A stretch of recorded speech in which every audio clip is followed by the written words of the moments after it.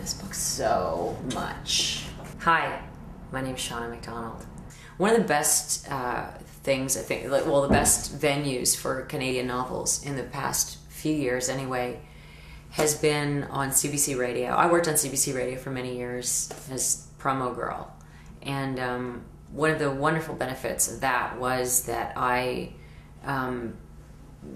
listened to CBC a lot and got to know the programming, and one show that really stood out, apart from Between the Covers, which showcases Canadian novels, was a program called Canada Reads, and it's a debate that's set up between 5 celebrities in Canada, be it writers, musicians, you name it.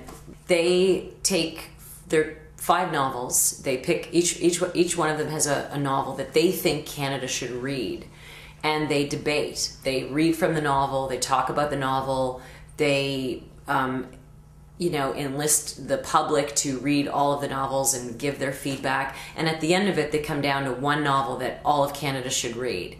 Actually, there's one here, and it says Canada Reads on it, and I would never have read this book otherwise. So that's a great venue to find new Canadian books that are really worthwhile. It's easier to find American books because we're bombarded with American stuff. I'm an actor. We're bombarded with American films. Are you able to watch a Canadian film? Yes. You might have to do a little more work. And I don't know, I think it's very important to do that. I think it's important to fuel our industry, our cultural industry, because it's something that is only sustainable by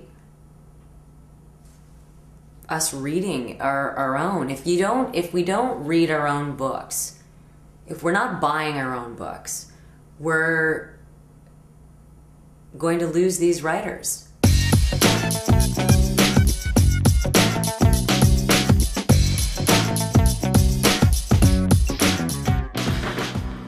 A writer can write and not make any money.